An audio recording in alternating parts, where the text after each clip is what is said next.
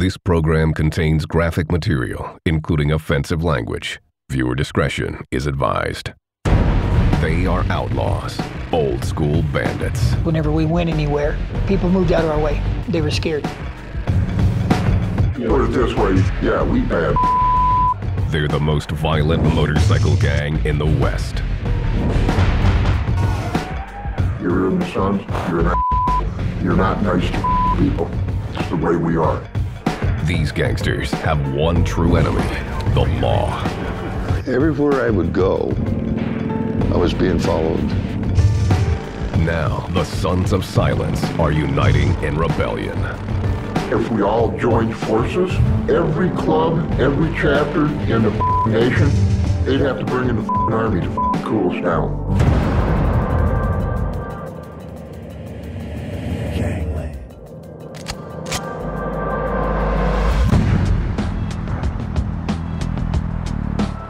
Colorado Springs, Colorado.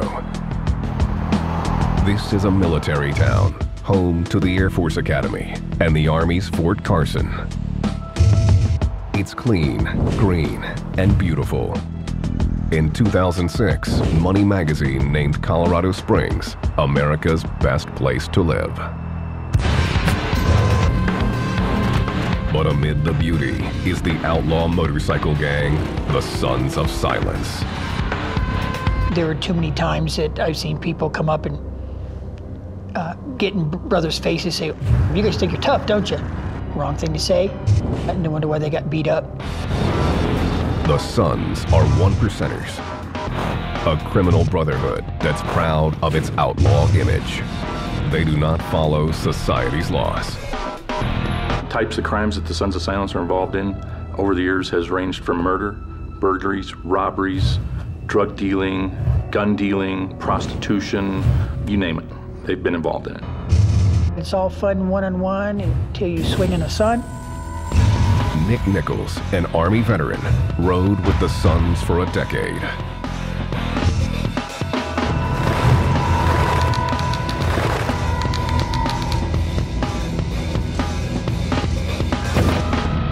Growing up, he was constantly moving, so Nichols was drawn to the gang for its stability and sense of family. It looked like the guys were close, like there was a brotherhood, like they would do anything for each other. When Nichols first joined in 1988, it was because he liked drugs, liked to party, and he liked easy women. The girls I liked were dancers. The reason I like dancers is you got to see what was in a package before you ever got it home.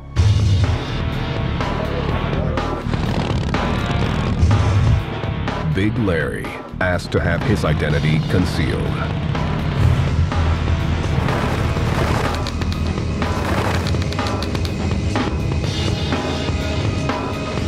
Whenever somebody does not get out of our way, we will them up all the time. Big Larry is a longtime member of the Sons of Silence. He won't reveal when he first joined, but admits that originally he considered it a stepping stone. I wanted to be a Hell's Angel. I figured get into one club, work my way up. When he became a Son, however, he lost interest in being anything else. Why go to that level? Because we're there now. Our time is coming up. They have 36 chapters worldwide, but the majority of their members live in the western U.S. The Sons are one of the fastest growing motorcycle gangs in the world. Colorado, Iowa, Minnesota, Indianapolis, Illinois, anywhere. Where our territory is us. Us only. We will try to take over. That's what we do. They are pathologically anti-authoritarian. Beat their ass, send them home like a little girl. The Sons are known to traffic in weapons, stolen bike parts, and drugs. The main drug of choice in the club is speed. There were times when I was awake for 3 or 4 days at a shot. We sell a lot of cocaine, but our drug that we sell most of is crystal meth, because that is our money.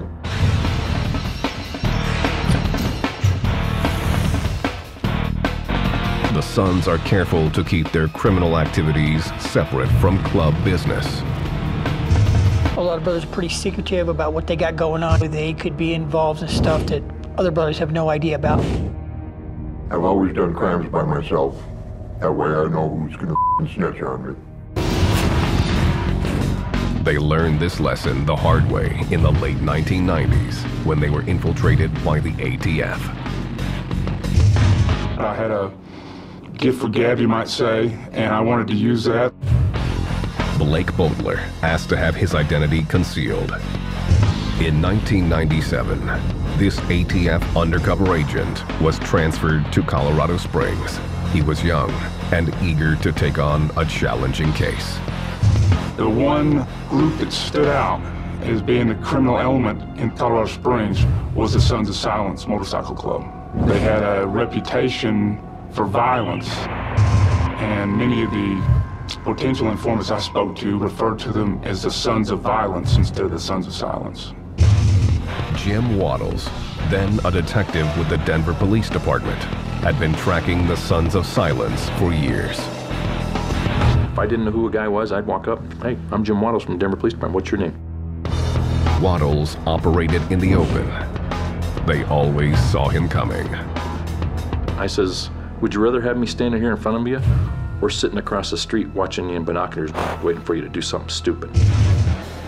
The Sons have a severe code of secrecy. Developing informants within the club was extremely difficult. Blake was the answer to the problem. Well, so you go in what we would call a cold call situation. You don't have an informant or anyone else vouching for you that you're a good guy as far as the criminal world goes. So you have to go in there and earn your own stripes. Blake started calling himself Bo and began hanging out at the biker bars around town. He was invited to a Sons of Silence party at the gang's clubhouse. Things were going well until he made a mistake. This first party was going very well up until the time that I observed a hangaround retrieve a gun from behind the bar. And I told that hangaround, I said, "That's a nice gun. Let me know if you ever want to sell it." Blake was a stranger trying to illegally buy a gun, and the Sons were on to his game. A few minutes later, he called me out front, and at that time I was confronted by two Sons of Silence members. They took him outside the clubhouse, pushed Blake into the shadows, and began interrogating him.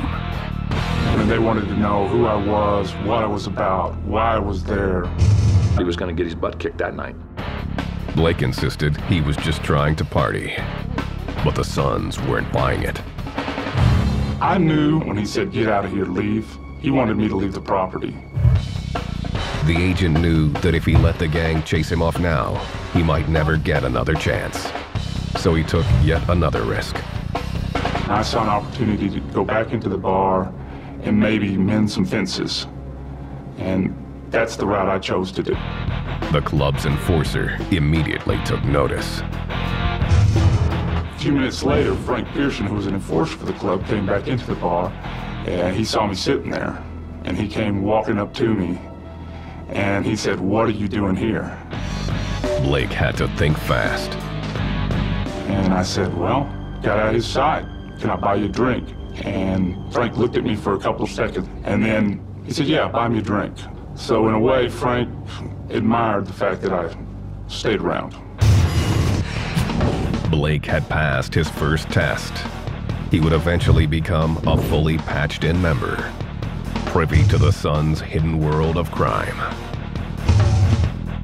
I no longer had to justify why I wanted to buy a gun or why I wanted to buy meth. You're immediately confirmed as part of a criminal element.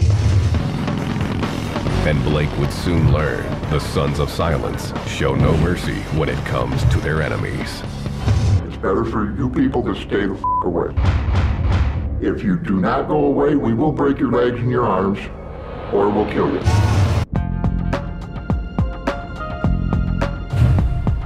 Colorado Springs is the suburban American dream. It has no ghetto and little crime.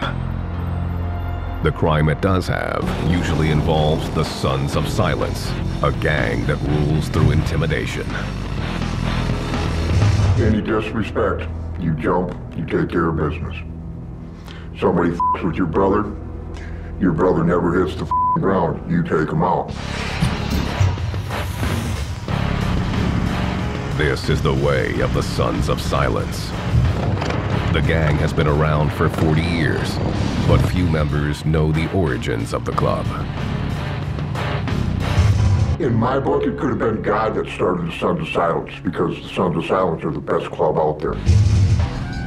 The founder of the club is a reclusive 69-year-old named Bruce Richardson, known simply as the Dude.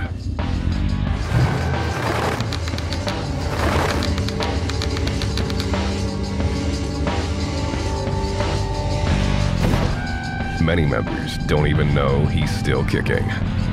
I'm the Dude, and I'm alive and well. In 1968, the Dude was just out of the Navy and living in Longmont, Colorado. He and 3 biker friends were looking for something to do. One day we're sitting around drinking a beer and said, listen, what do you guys think if we start a little club? They were all for it. So that's where the Sons of Silence come from. They chose a name that summed up their main goal: secrecy. I just wanted to be just a bunch of guys that could get together. Not everybody know our business. It's sort of like the mafia does something, right? They don't advertise it. Then they designed the club's colors.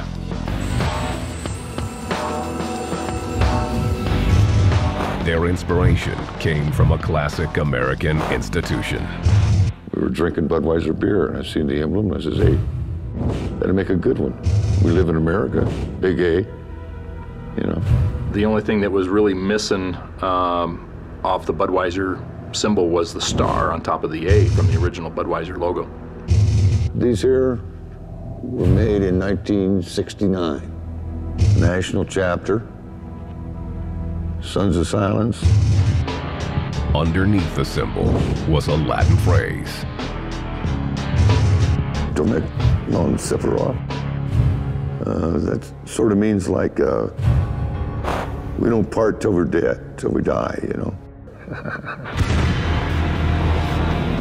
The new club put on their emblem and began riding. At first, they stayed out of trouble. The criminal activity of the Sons of Silence in the 1960s probably amounted to some fighting, some beer drinking, and pot smoking.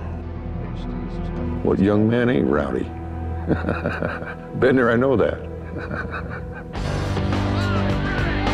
The club had an intimidating image, especially in Colorado, which didn't have motorcycle gangs. It didn't take long for word to spread. Soon, bikers across the state were starting their own chapters. More popped up in states like Iowa and Kansas. These new members weren't just interested in being rowdy. They were ready to rumble. We're bikers. We're the outlaws. We're the best of the best. Because we make our own laws, our own rules, and we go by that. They're kind of social misfits. These people want that intimidation. You can put that patch on their back and walk around the streets and intimidate the public. As the gang grew, it became more organized. The Dude was named national president. The Sons also became more lawless.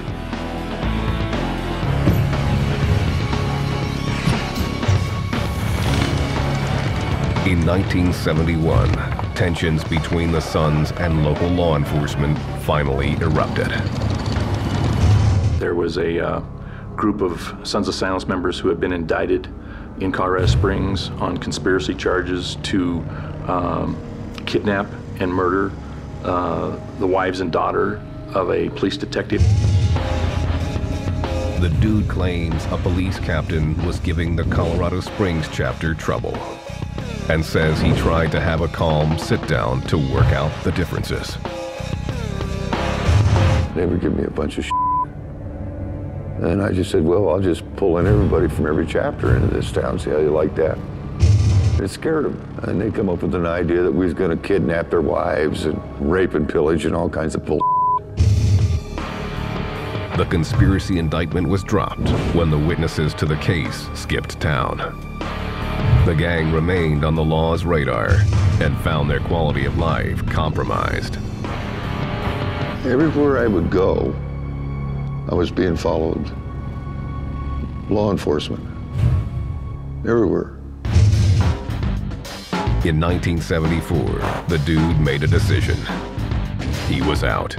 He turned the club over to new officers and rode off into the sunset.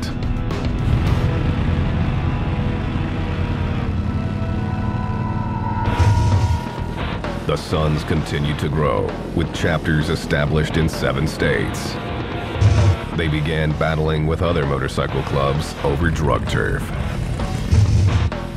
In Indiana, they were clashing with the Outlaw motorcycle gang, who saw them as newcomers.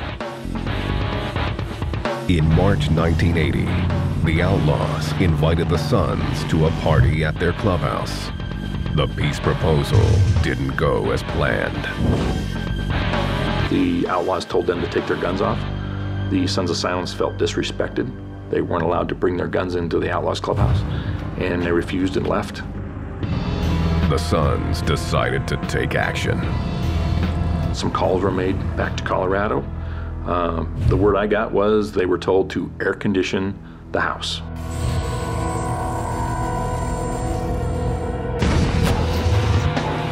Five members of the Sons went back to the Outlaw clubhouse and opened fire.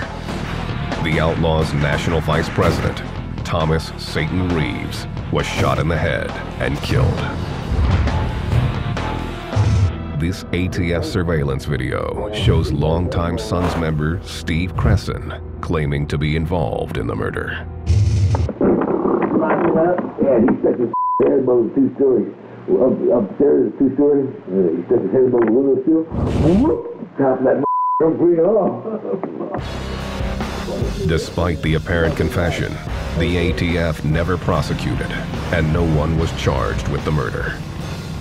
The Sons of Silence declared war on the Outlaws and began to hunt them down. If any outlaws came around here or we were somewhere, we were supposed to take care of them. How deep is the love for your mother? That's how the f***ing hostility is between Sons of Silence and the f***ing Outlaws. The Outlaws sought their revenge. In October 1980, 2 Sons members were fired on while riding their bikes with their girlfriends. One of the women was killed.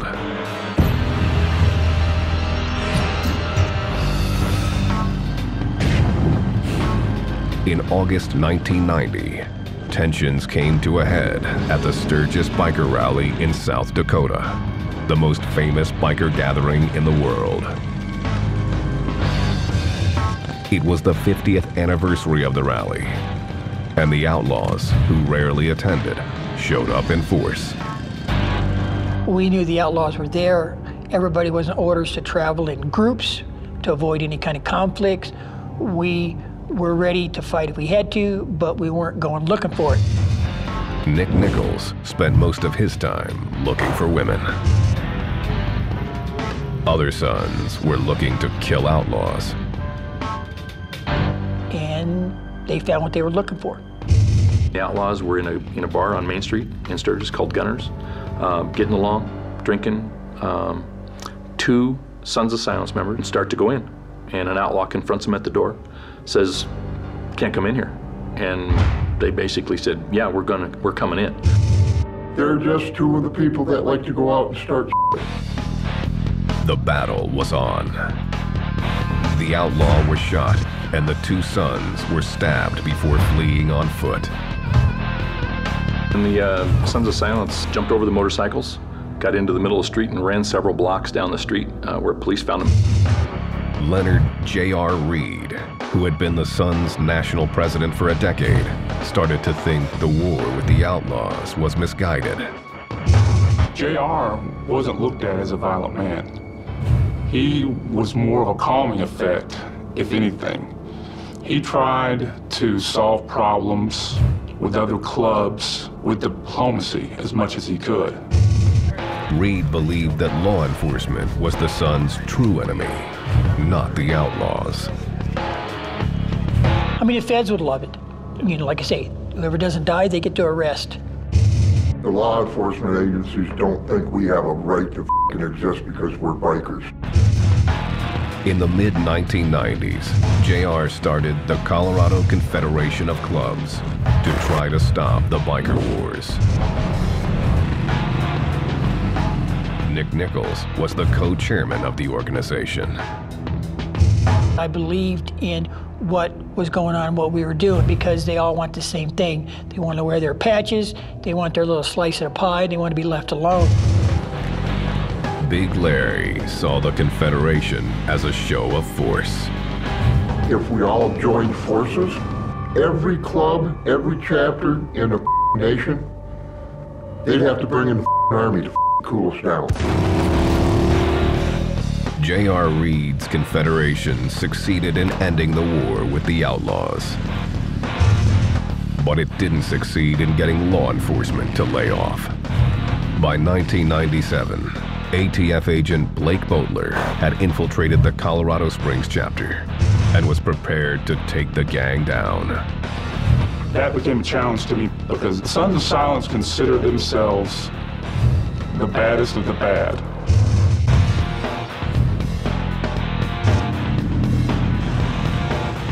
Colorado Springs. The outlaw motorcycle gang, Sons of Silence, runs this city through intimidation and force. The club's rules are its doctrine, its patch, its most sacred image. I love my mother. I would do anything to keep my patch on my back. I would damn near kill my mom to keep it.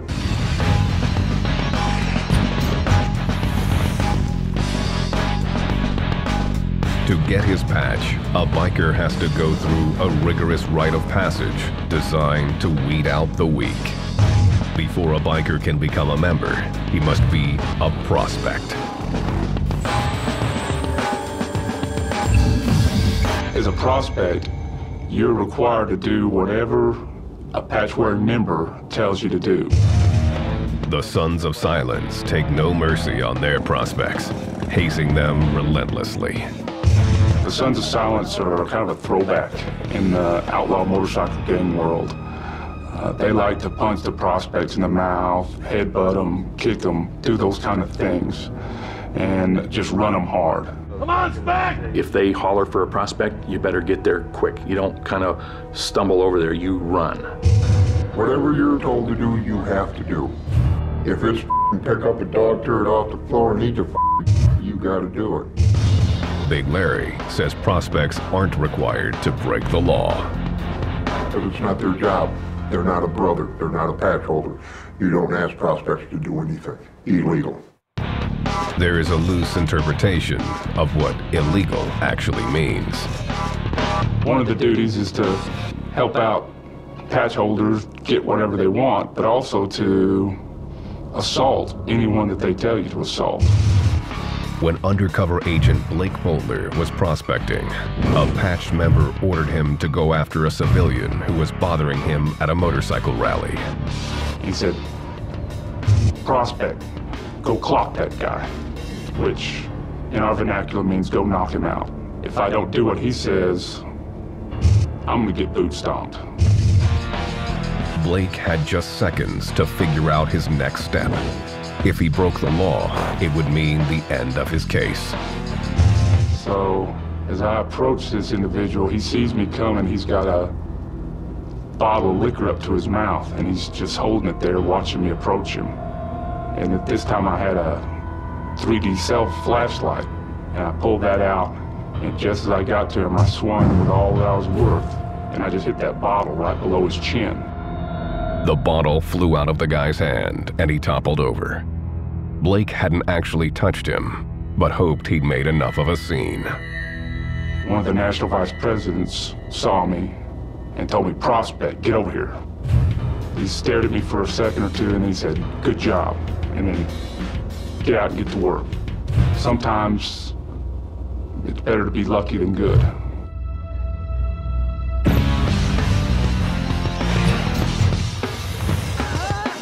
Only after a prospect makes it through these hurdles and is voted in by 100% of the chapter membership does he get his patch. The Sons award them yearly at Sturgis, their most important mandatory run.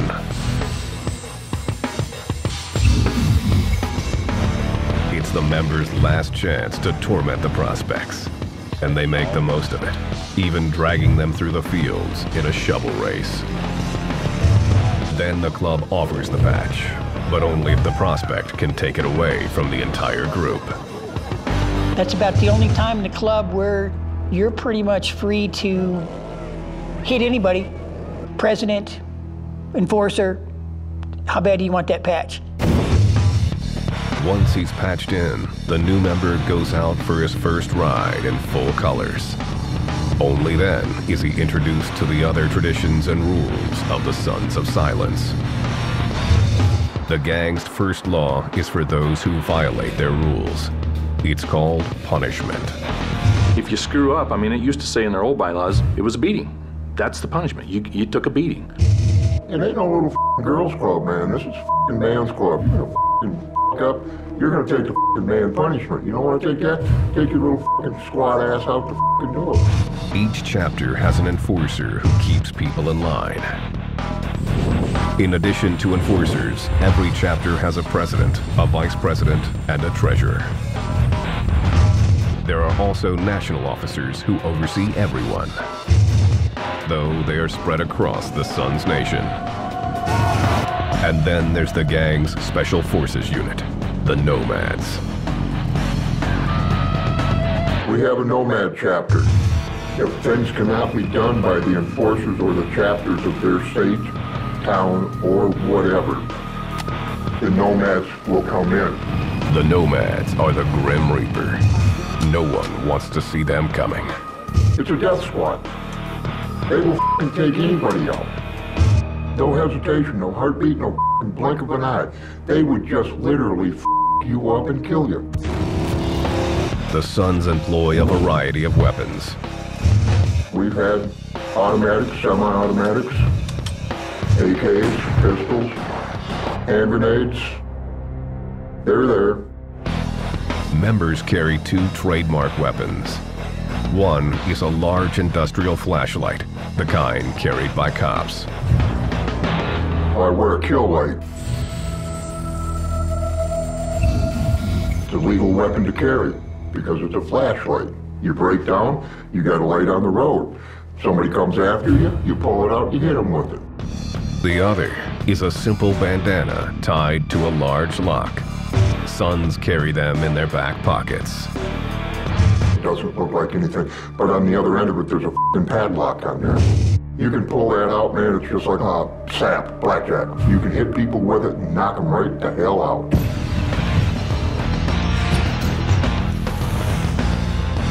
Weapons aren't the only way to recognize gang members.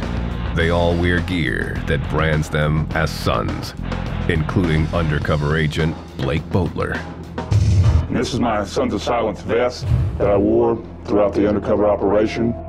The vest is covered with patches, each with a different meaning. Down at the bottom is a number 13 patch, and that number 13 designates the 13th letter of the alphabet, which is the letter M. M stands for methamphetamine, the Sons' drug of choice. There are other patches, like SFFS, which stands for Sons Forever, Forever Sons. One of the hardest to get is ITCOB. I took care of business. You had to stand up for the club, put yourself at some sort of a risk to get that ITCOB patch. Then there's the bad influence patch. That means that you're just one bad motherfucker.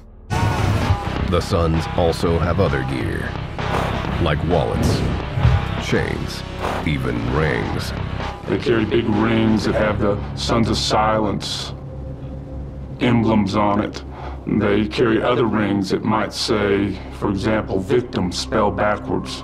So if they hit somebody in the face, it imprints the word victim. And members also get inked to mark their allegiance. Those who have been in the club for 10 years are eligible for a tat of the club patch.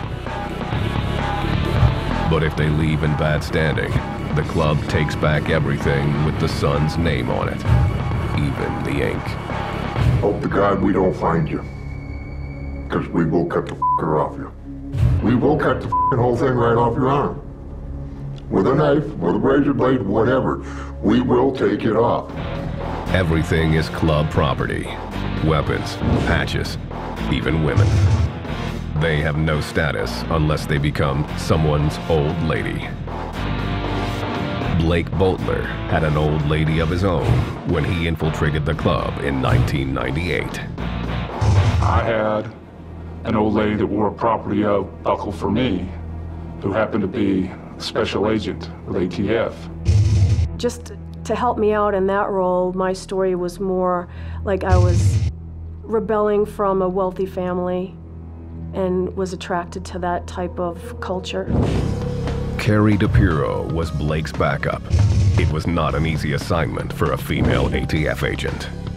You're supposed to just keep your mouth shut, and I was coached by Agent Boatler to keep it zipped, or else he'd have to keep me in line in front of them.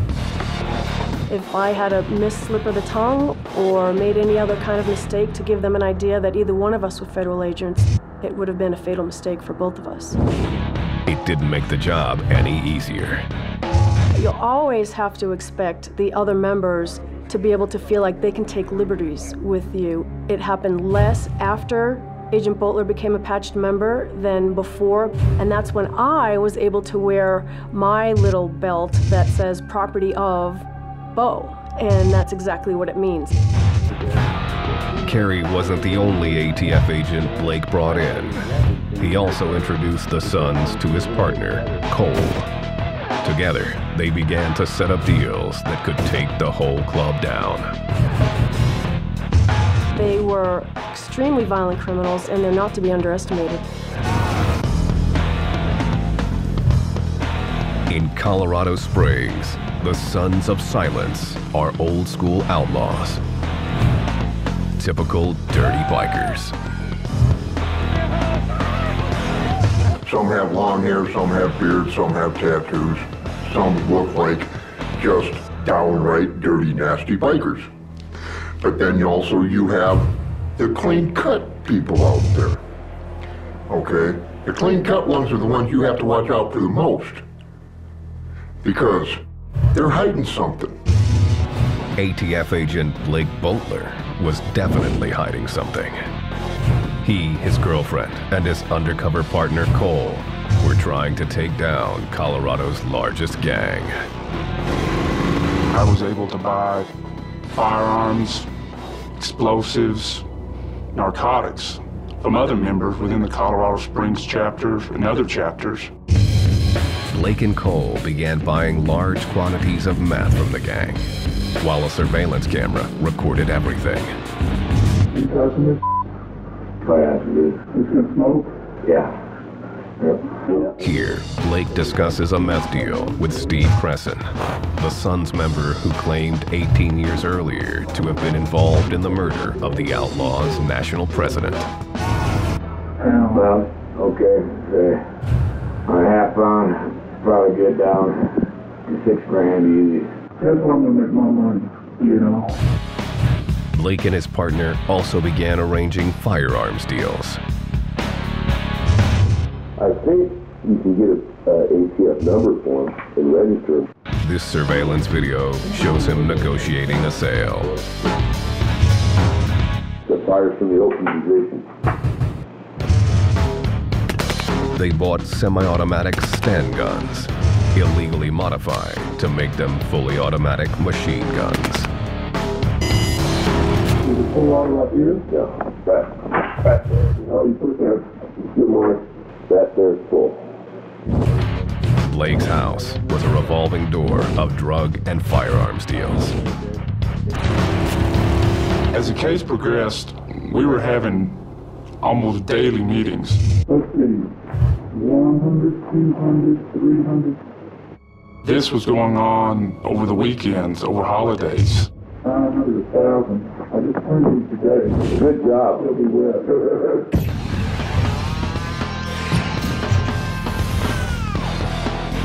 As Blake went deeper undercover, the rest of his life took a back seat. He rarely saw his own family. My kids would be scared of the way I looked. And you were only able to do brief meetings. You couldn't go out in public and eat for fear of running into a member of the Sons, and you'd have to have a story. The stakes were high and got even higher as some became suspicious. Blake's partner Cole almost blew their cover the first time he met Nick Nichols. When I walked in to sit down, Cole, the other Fed, said, "Do you want a 7-Up and no ice, right?" I'm like, "Yeah." He'd never met me before. I thought it kind of strange that he knew what I drank. Either he was really on top of it or he did his homework. Nichols wasn't the only one. In the middle of one gun deal, Blake was confronted by the national president, J.R. Reed. J.R. approached me and asked me, "What government agency do you work for with all these guns you've been buying?" And I looked him square in the eye and said, "I work for the Gun Reclamation Board," and laughed. And he looked at me for just a few seconds, and then he too laughed. And I knew then that he'd bought that. By 1999, Blake and Cole had been working undercover for almost 2 years. Cole and I talked quite a bit towards the end of the investigation as to when we would close this out. We were both tired. It had been a long 2 years. In October, the ATF finally decided to conclude the investigation and roll up the Sons of Silence. Warrants were prepared for 21 members of the gang, including longtime national president J.R. Reed. Finally, on October 7th, Blake went into the gang's clubhouse early in the morning to disable the security systems. I was to take the club shotgun out from behind the bar. I was to disconnect the surveillance cameras, electronic beams that were set up. For the first time in 2 years, he took off his son's colors and put on his ATF uniform. Only a few hours before, I'd been a patch-wearing son standing in that clubhouse. And now, I was back to who I really am, which is a patch-wearing special agent with ATF. For 2 days, Blake and the ATF raided Sons of Silence chapters across the state of Colorado. They arrested 43 gang members and associates, seized 59 weapons, 4 hand grenades, 4 homemade bombs, a silencer, 10 pounds of methamphetamine, and approximately $30,000. In addition, agents seized the clubhouses in Colorado Springs and Commerce City. The raid stunned the public. I think it opened up people's eyes that, geez, you know, these guys are selling bombs and machine guns and selling all these drugs. They slipped in. They put a f***ing damper on our When it was over, ATF officials said they had ended the Sons of Silence reign of terror in Colorado. The Sons quietly disagreed. Us, we're bikers. We're the f***ing best of the f***ing best. They didn't take us down, we're still here.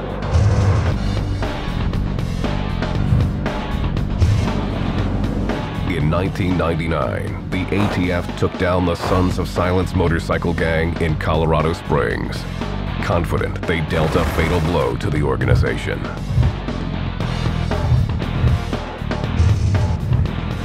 Then, in 2003, After serving 18 months in prison, J.R. Reed, the gang's president of 22 years, died from heart disease. The whole Sons Nation showed up to pay tribute.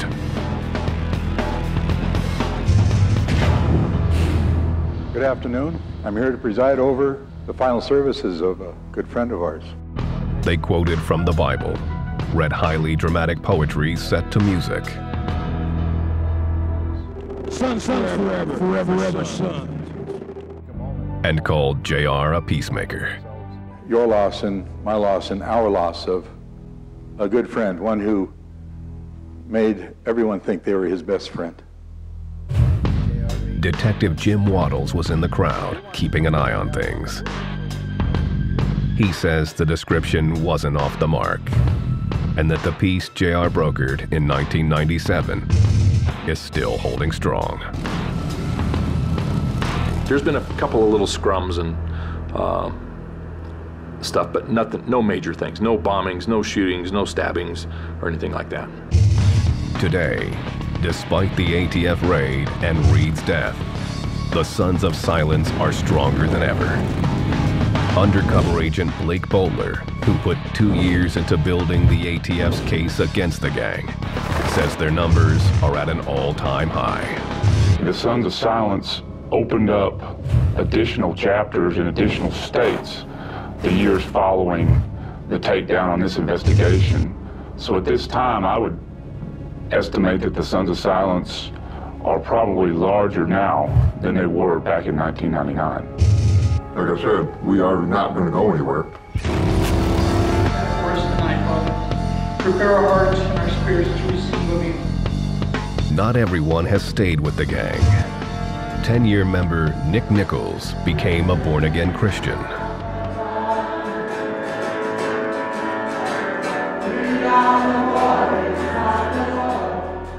I wanted a break. I wanted some time off. I wanted just to be with my wife. And I asked the club for an early retirement. He still rides bikes, but now wears the patch of a Christian motorcycle club, Church in the Wind. Because we all want the same thing.